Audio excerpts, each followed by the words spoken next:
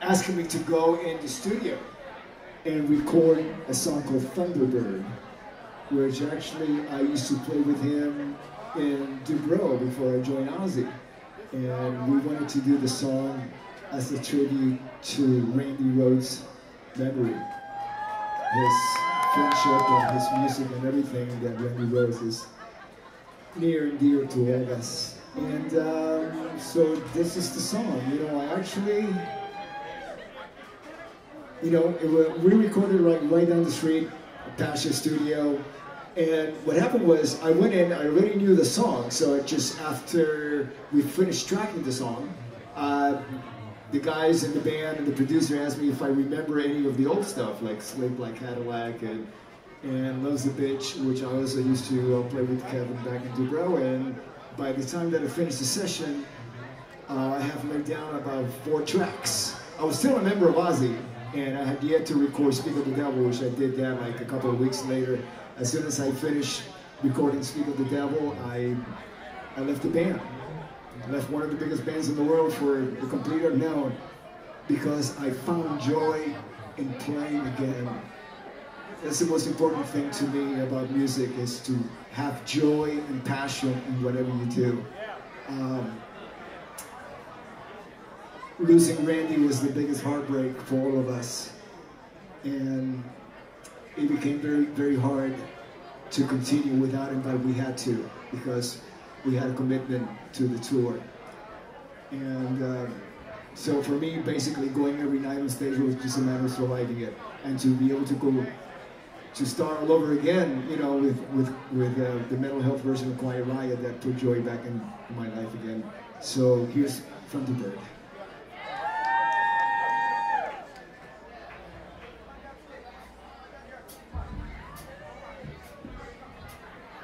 Right.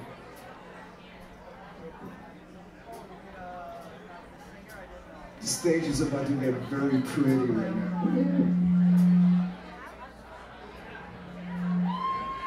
All right.